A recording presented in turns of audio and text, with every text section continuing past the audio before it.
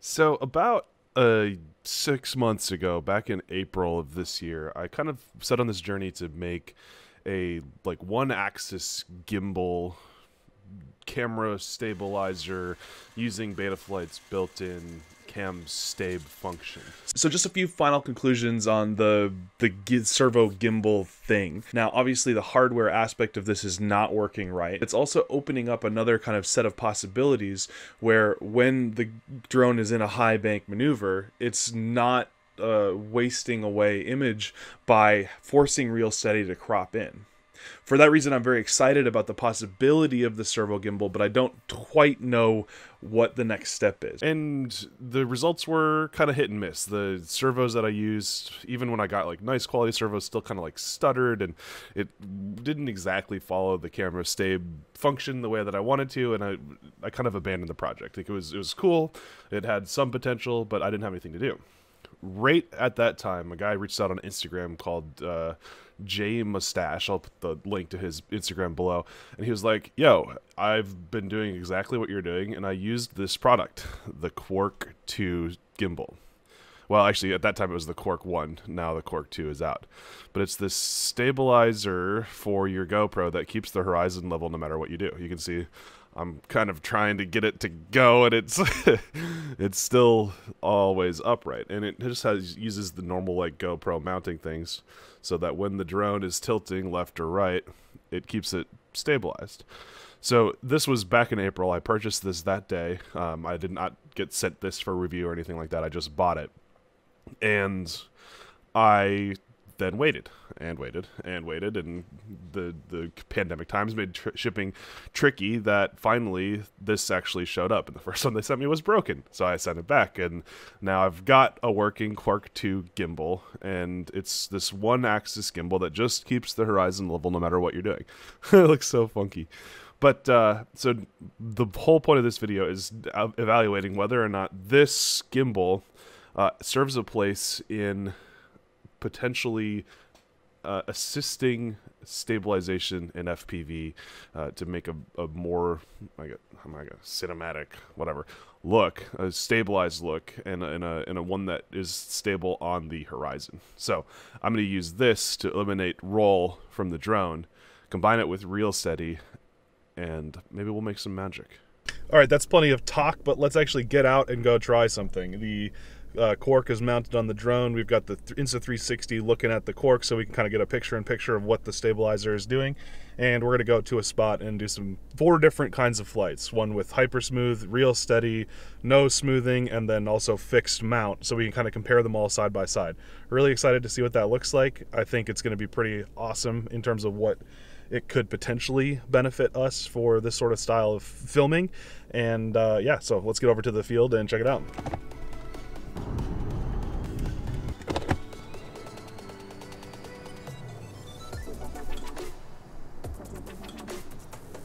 What's the point in even having something like this? Like, why would I just want to stabilize one axis? Is there an actual point in that? And that's a good question. That's kind of the thing that I've been struggling with the most about ever having even considered doing a one-axis gimbal setup like this. It's so fun to just watch it twist around like that. You know, if you think about it, there's a lot of different potential for it. One of the things that's weirdest about FPV, and sometimes a good thing about FPV, is that there's always Dutch angles, right? As you tilt the quad, as you fly the quad, it's always going to be kind of sideways. And while that's fine for making YouTube videos and doing fun stuff with drones and showing off FPV itself, it doesn't always suit the story that you're trying to tell. And in fact, it can be a little bit distracting from the story that is trying to be told. So by just stabilizing the roll axis, which is kind of the weirdest one in terms of like what people are used to seeing, you're going to be able to bring more people into like what these things can do. I mean, obviously you're still going to have some tilt, some change on the pitch, but that's okay. And then when you yaw, it's just going to yaw like normal. But our yaw is already pretty well fixed, and we pitch a lot, but it's easier to control your pitch than it is your roll axis, because when you roll, you have so much that you have to do to be able to control where you're going. Whereas with pitch, you can use throttle to kind of change speeds or altitude without having to dip the nose too bad. So the applications for this to tell stories, whether that's chasing something, because you know, as you go through a corner, it's going to kind of bank and it's going to keep up with stuff like that, or to, you know, just do cine whoop style shots is really good. Now, I know Real Steady has the ability to stabilize on the horizon, but you have to crop in on the picture. The image is available. And we are already using such small sensors with the GoPro that sacrificing more resolution to get that horizon stabilized mode it's starting to get detrimental. So having a stabilizer plus a hypersmooth or a Real Steady is going to make for some really awesome opportunities. So what I'm going to do today is film it in 4 different modes in no particular order. That's hypersmooth with the gimbal, that's Real Steady with the gimbal, that's no stabilization with the gimbal, and then fixed. And we're going to be able to kind of look at all of those shots side by side and see kind of the difference in the perspective. It's going to be just different styles within FPV. Now, my biggest fear for the day, I've only got 3 extra of these props and only 1 of these gimbals, so I really don't want to crash, so I might be taking it a little bit easy on my flying style for the day. I hope that's okay with you. I'm doing this on the 10-inch Project 399 Super G. It does not need to be this drone. I just picked it because it looks so cool with that gimbal on there. I've definitely flown this amount of payload on a 5-inch just fine. I just wanted to fly this because I had it ready, and then I can also do 2 cameras more easily than I can on that. So hopefully we don't crash. This is the only drone I've brought with me today. I do have the extra props, but only 3 of them. So if I break a certain 2 props, I won't be able to get it in the air anyway. So let's get this together and get in the air.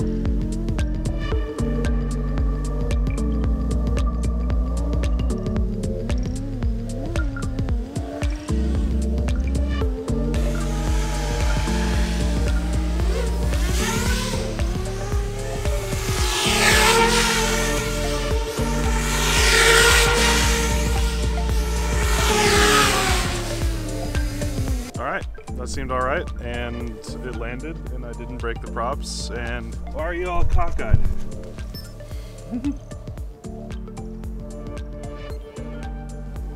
We've got our hypersmooth flight done. Now we're going to switch over to new smoothing.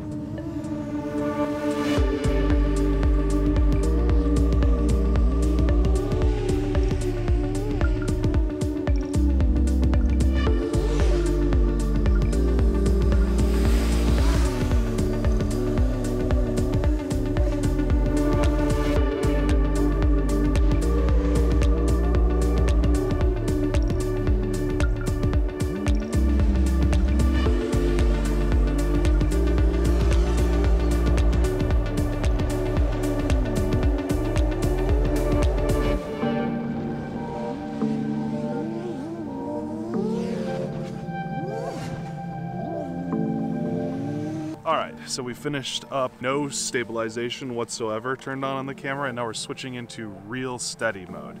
So we'll be able to do both horizon level Real Steady and traditional Real Steady. We'll try to keep them roughly at the same settings. It's also just about starting to rain, so we gotta keep moving. For some reason one of my motors has decided to spin backwards. That was horrifying.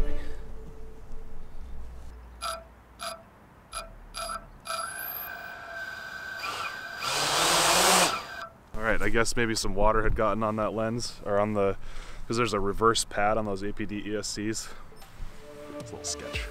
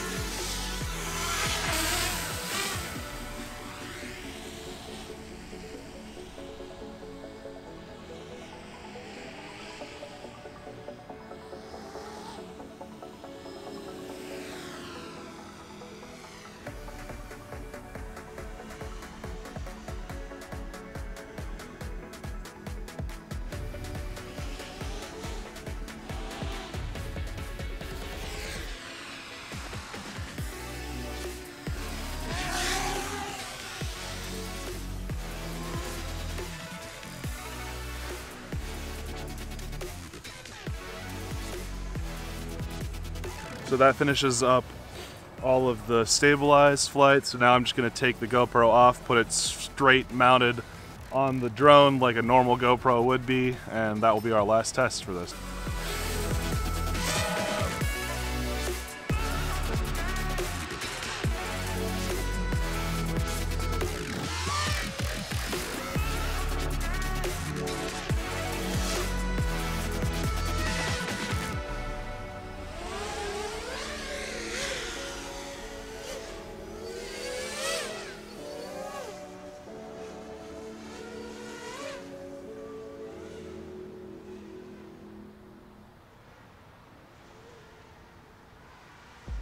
I gotta hit the beat. I gotta hit the beat. I gotta hit the beat.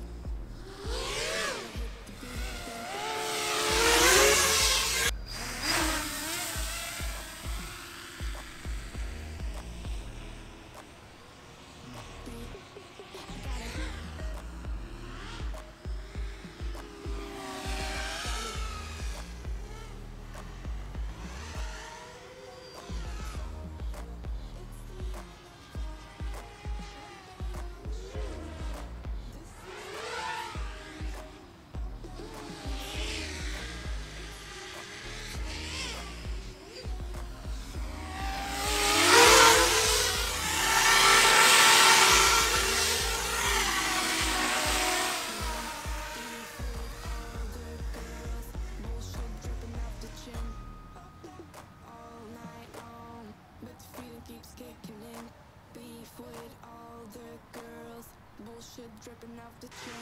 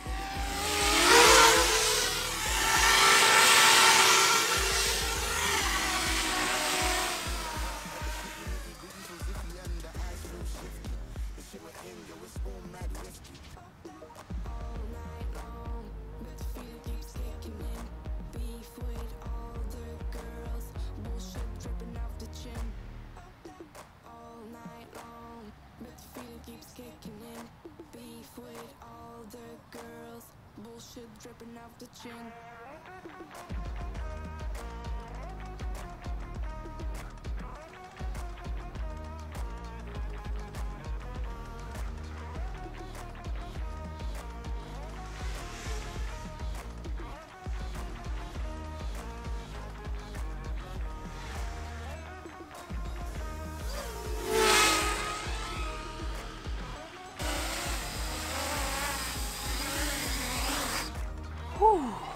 All right, that's it for fixed mount.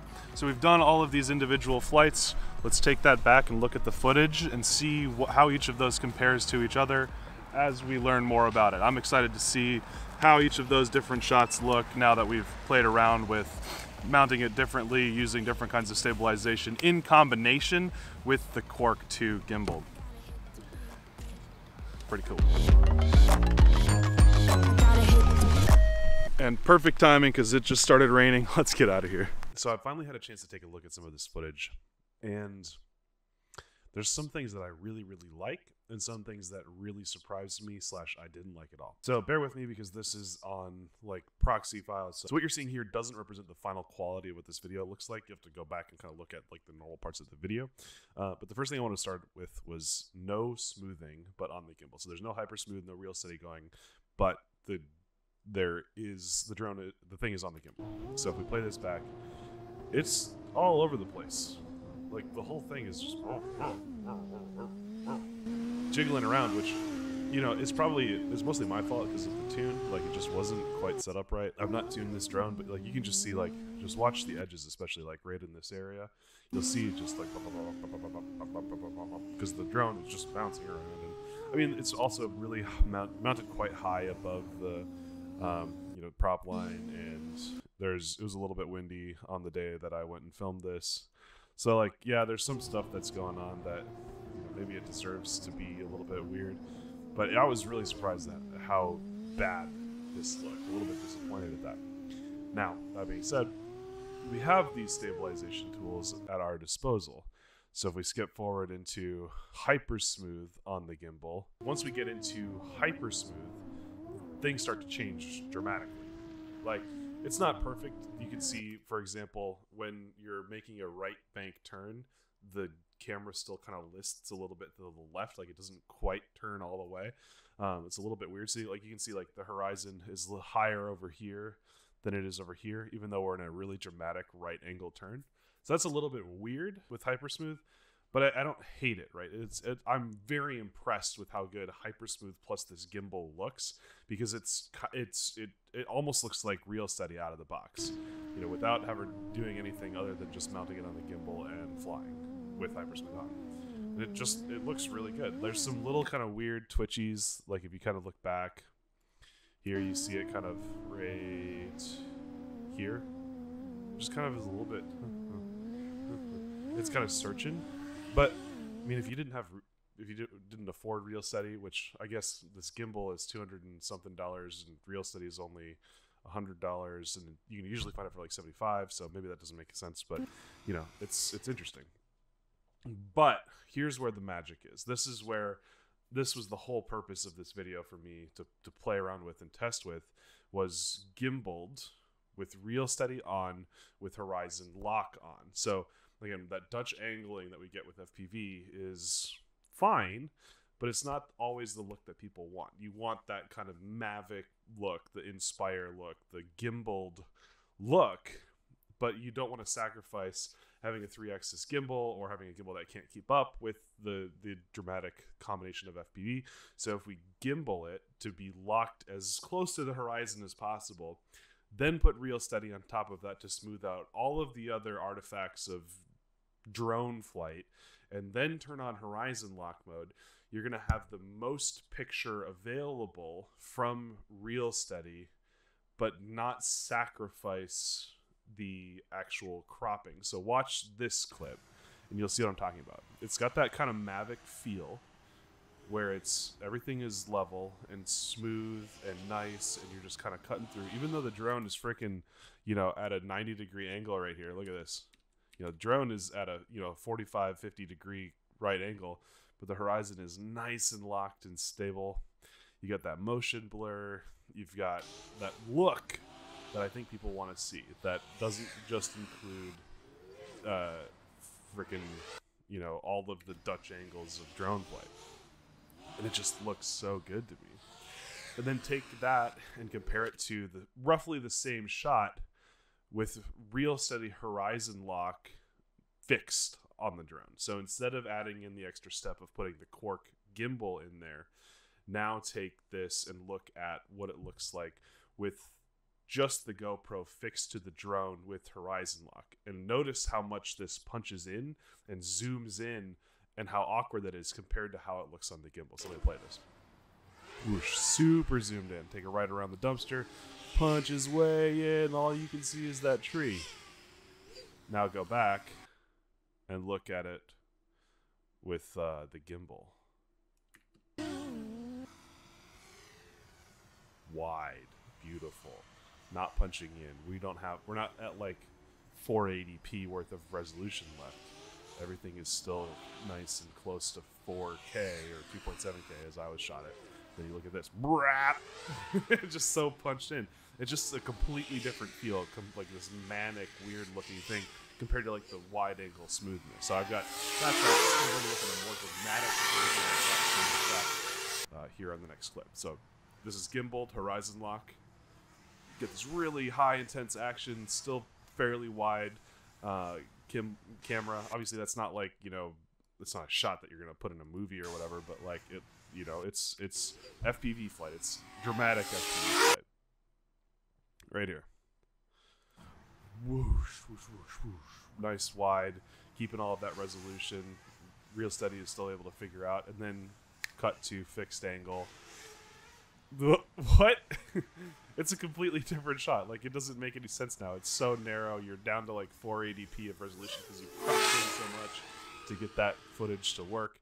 And it's dramatic. It's a huge difference.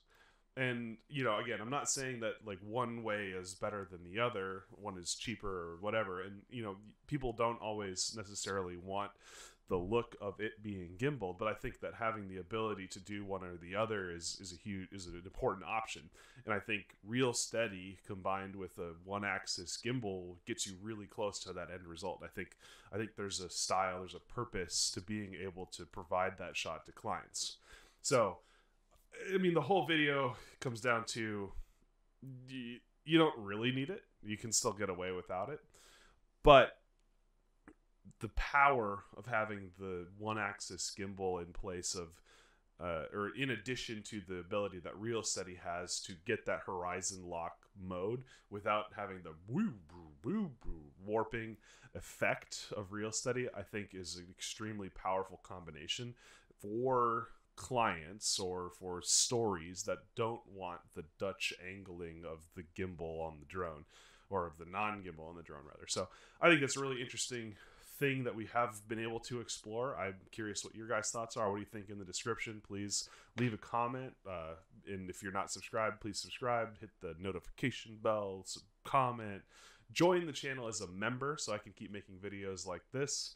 All those dumb YouTube things. And stay flying.